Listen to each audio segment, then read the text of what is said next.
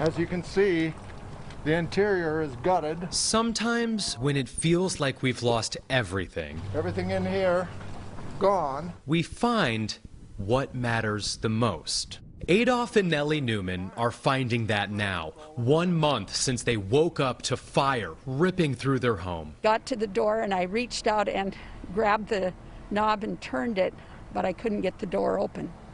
And the thought crossed my mind, we're trapped. We're going to die here. So that's when I reached out and grabbed the arm, and we pulled her in outside, and then I was in my underwear.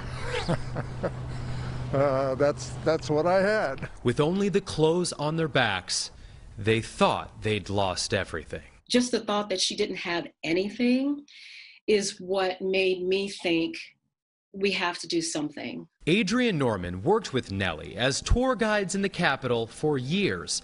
Many times Nellie was right there for Adrian. She and I actually helped to evacuate the capital on 9/11. I couldn't have been with a better person. I fell apart.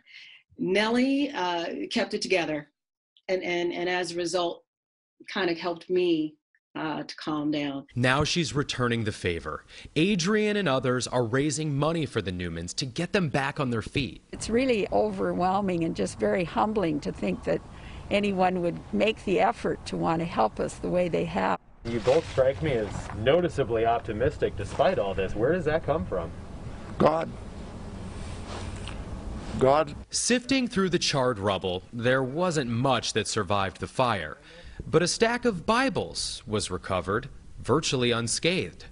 Their friends and their faith are with them, and that's what matters most. Reporting in Fairfax County, Drew Wilder, News 4.